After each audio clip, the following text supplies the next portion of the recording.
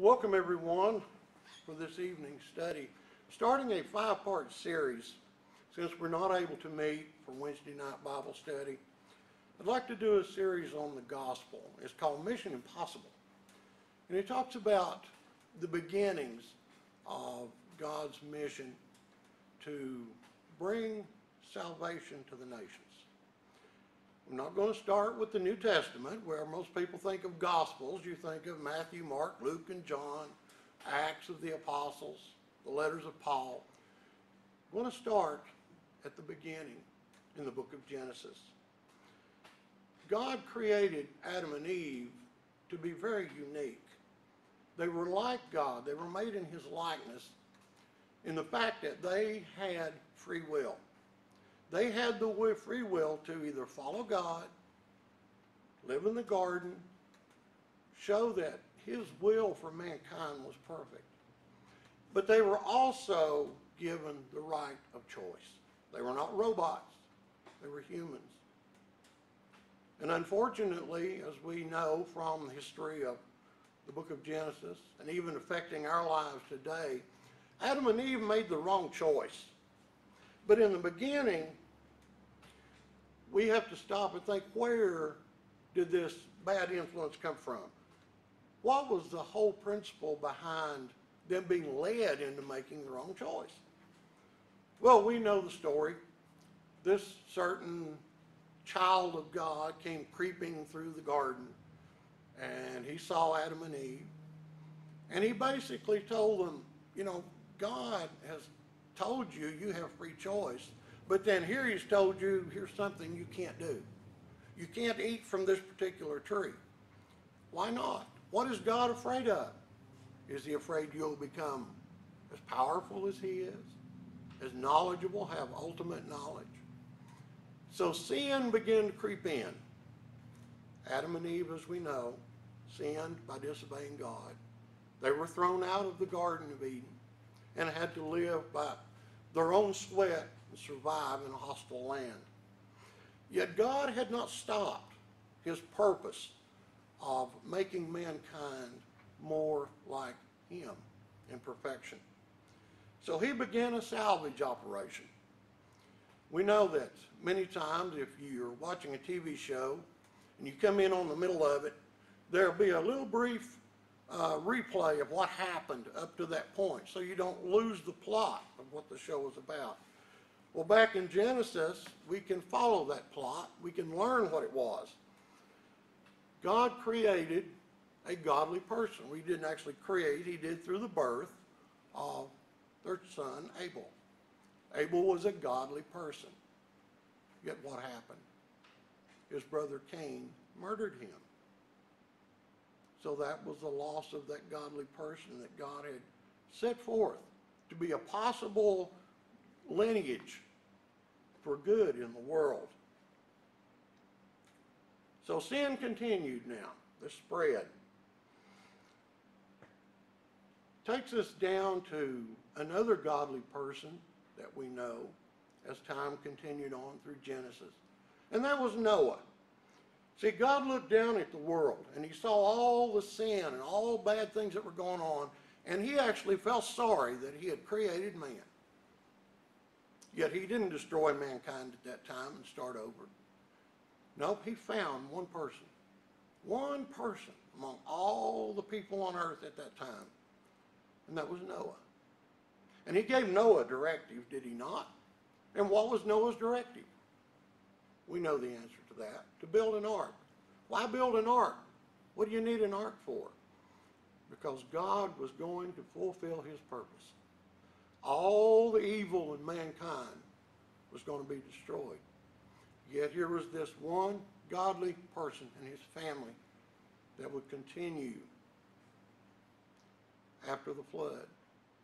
Noah and his family began, and of course through time, mankind was brought back to earth again through Noah's family. And yet, what happened? What did they do? Did they follow Noah in being a godly person, or did they follow their inborn sin that they had gotten through Adam and Eve? Well, we know what happened. First thing you know, here they started gathering in cities. And then one group said, tell you what, let's build a tower. Let's build this tower to heaven so that we can know God, that we can become as God. How did they manage that? We know the story. What about their language? Everyone spoke the same language. God said, how am I going to put an end to this? First, we'll destroy the tower. We won't let that continue. We'll show them that they're not as powerful. So he destroyed the tower. The next thing we know he did, and we get the word Babel from it, is he confused their languages. So they had to spread. Each group that spoke the same language went to a different part of the world. They didn't stay together, and that failed. God continued on.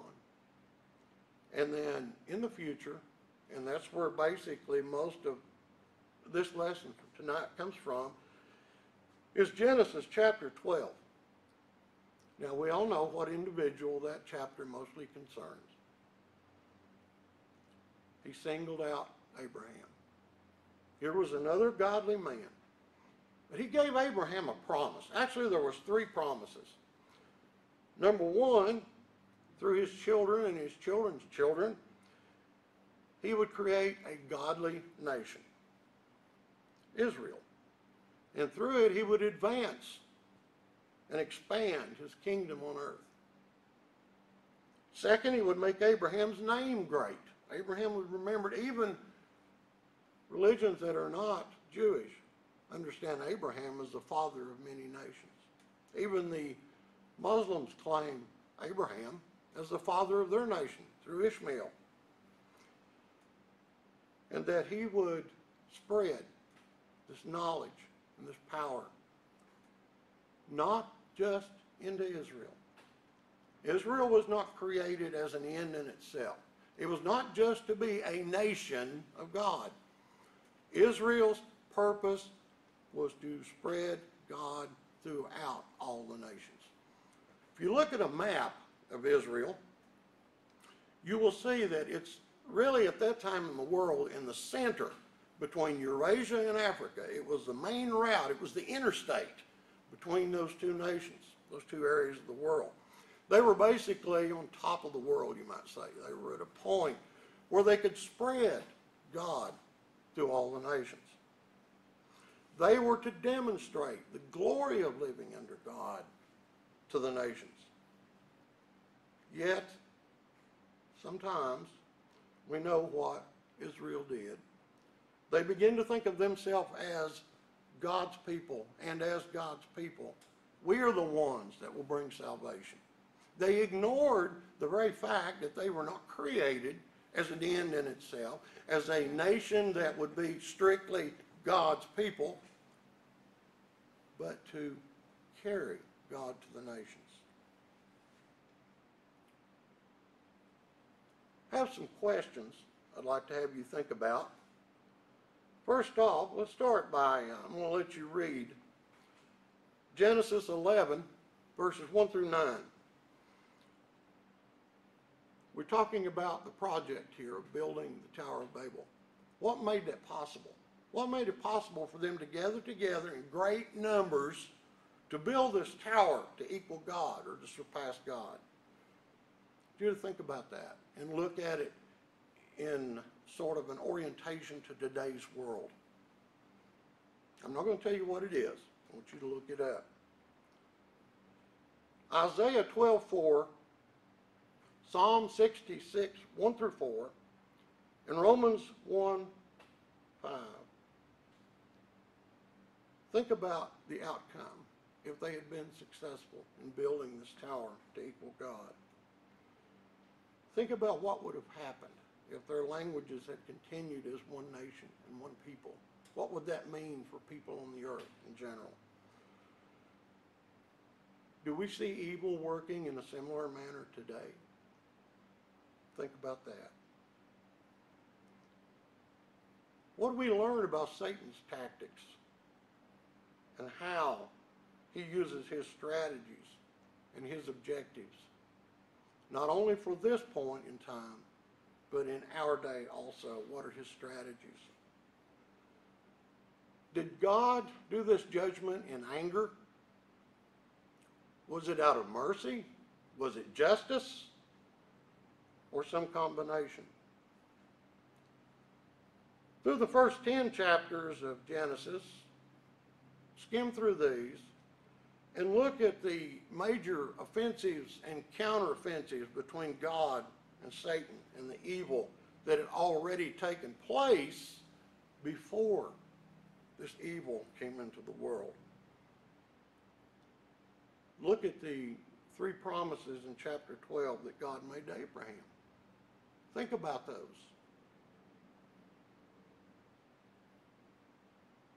From your knowledge you already have of God's Word, how did these promises come about, or did they ever come about? Reading these chapters and looking at history, I'd like you to look up and form your own answer, what you think about, did these promises, or have they yet been fulfilled? If these promises are fulfilled, how will it affect his plan of redemption for all mankind on earth? Abraham left his home believing that God would fulfill his promises. Why is his faith so important to us today in the world in which we live? Why is it important in the fact that we're having to do this instead of meeting as a group in God's house? See, Satan can't stop us. Technology, some people don't like it, some people love it. Yet, it's through this technology that we can still build our faith from God's Word. How does the location of Israel shed light? I talked about that. Look at a map. Get your atlas out or go online and look at a map, a world map of Israel and where it's located. And I want you to think in your own words how he planned to use Israel for salvation. Now, one thing we do know is that Jesus Christ, our Savior and our salvation, came from the nation of Israel.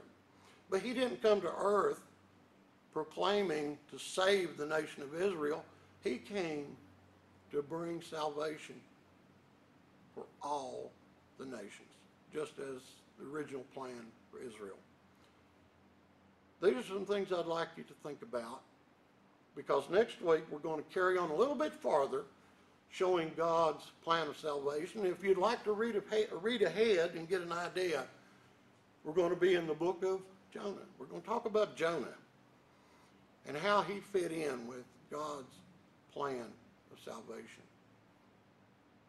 And this series, as I said, is a 5-part series, and we'll carry down to the New Testament and how Jesus worked to fulfill his plan of salvation. Dear God, we thank you that we have your word, not just the New Testament, not just the Old Testament, but your word. Every chapter, every page, every book has to be taken to show your plan for salvation with no separation between them. In Jesus' name we pray.